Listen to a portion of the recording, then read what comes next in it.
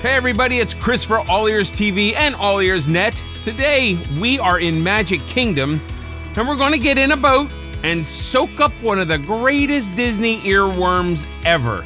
We've got some tips and trivia, some stuff you may not know about a ride whose main song you know all too well.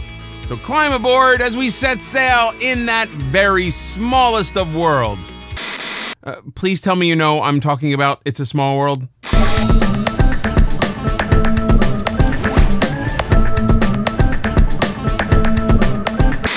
Walt Disney originally designed this attraction for the Pepsi-Cola Company to benefit UNICEF at the 1964-65 New York World's Fair. When the fair closed, the attraction made its way to Disneyland and was so popular that it was installed as one of the original Fantasyland attractions when Walt Disney World's Magic Kingdom opened in 1971.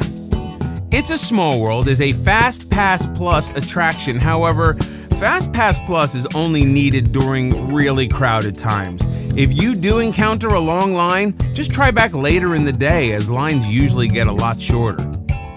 A few of the boats have wheelchair access. Ask the cast member at the attraction. Guests using an ECV must transfer to a wheelchair to ride. Audio description and handheld captioning are available as well.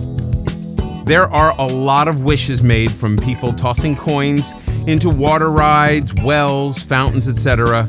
It's good to know that when Disney cleans out all of these coins, they donate them to Central Florida nonprofit organizations. So not only do you get your wish, but so do others.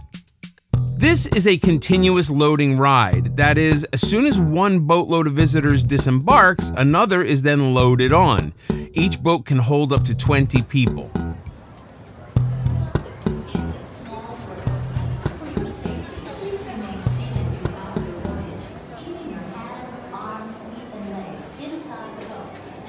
The small boats glide along the international waters, and you are very quickly surrounded by dancing dolls, animals, and flowers, singing one of the most infectious earworms of all time.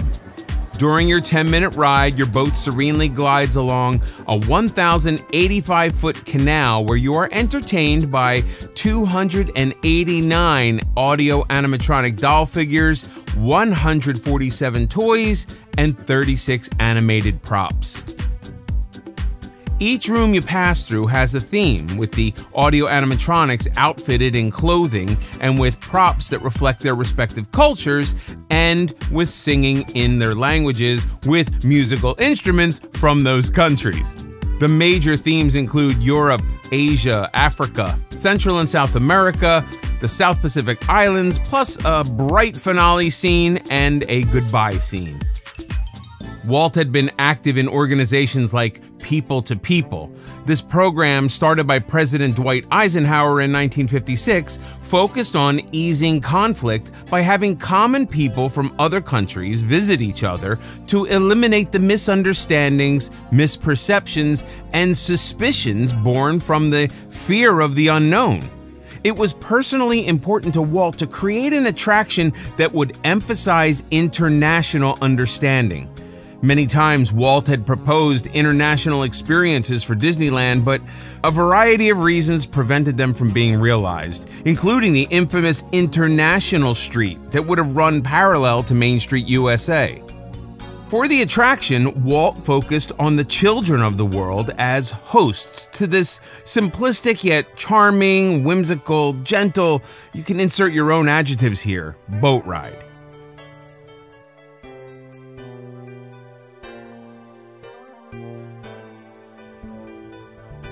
This attraction is a great place to visit when it's very hot outside, as this cool air will refresh you. Some adults and older children love the costumes and the music, and others find it very boring. The beauty is kids of all ages can enjoy this ride. There's nothing scary about it. No drops, no darkness, no sudden loud noises or surprises.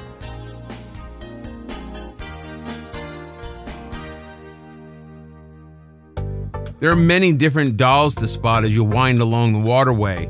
You look for wooden soldiers, can-can dancers, balloonists, chess pieces, Tower of London guards, bagpipers and leprechauns, goose herds, little Dutch children in wooden shoes, Don Quixote and a goat herd, yodelers and gondoliers, dancers from Greece and Thailand, snake charmers, Japanese kite flyers, hippos, giraffes, frogs, hyenas, monkeys, elephants, surfers, dolphins, oh my!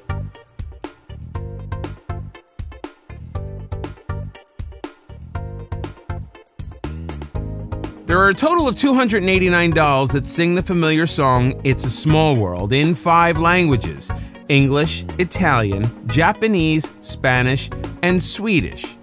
Academy Award-winning composers Richard and Robert Sherman, who won 2 Oscars for their work on Disney's feature film Mary Poppins, were asked by Walt to create a simple yet catchy piece that could be sung in many different languages while guests traveled by boat through the attraction. And it is very catchy. The song was recorded by a church choir in London, a school chorus in Rome, TV performers in Mexico City, and kids from Tokyo and Burbank, California. It was later all spliced together with sounds and styles that represent 25 countries. Today, that achievement with digital technology, honestly, is easy. It's a lot of work, but it's easy. But pre-digital engineering of this feat was what set Walt and his Imagineers apart from the rest. The process of creating endless multi-track loops with multiple languages and ethnic instruments was just an amazing feat. So if you are one of those people who ride the ride and kind of get bored, think about some of the highly complex technology that's going on in the background to make this ride look so simple.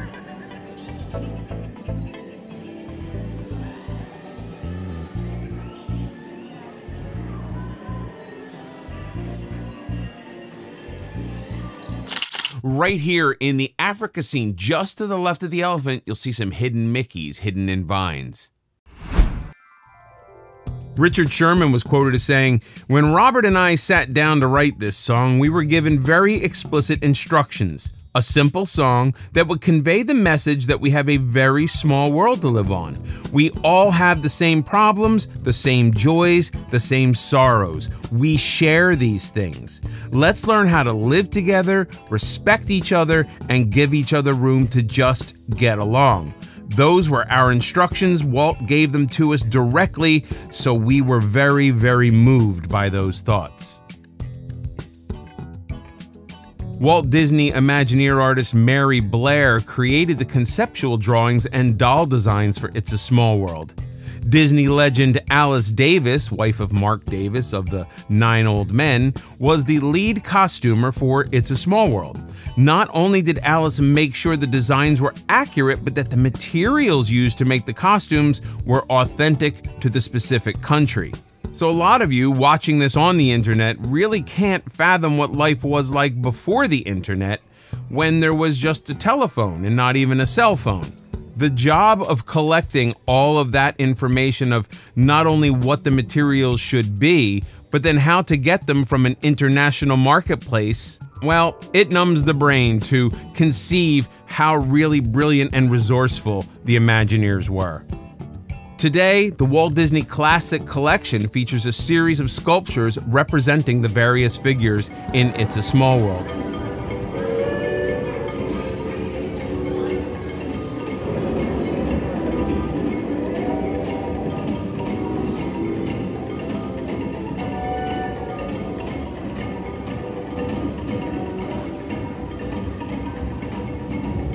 All 4 theme parks have a version of Small World, and here's a fun fact: with all of the parks worldwide, the sun never sets on It's a Small World, meaning the tune is always playing in one of the rides around the clock, 24/7, around the globe.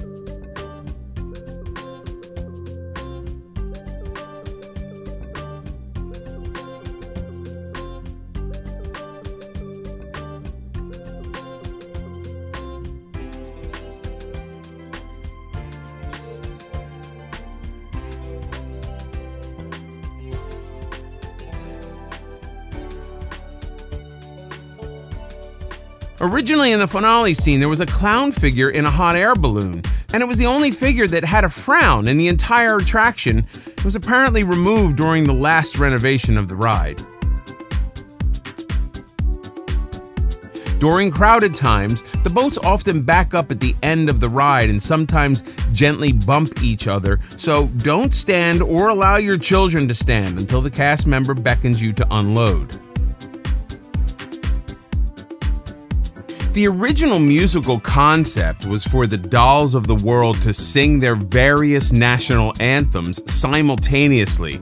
Robert Sherman referred to this experiment as a small world of horrible cacophony. The song topped some 80 other contenders, including YMCA, Yummy Yummy Yummy, and Who Let the Dogs Out, as the most annoying earworm ever. Now be sure to check the goodbye scene at the end of the ride for a personalized message. IR readers can pick up your name from your magic band, and often you'll see a goodbye just for you.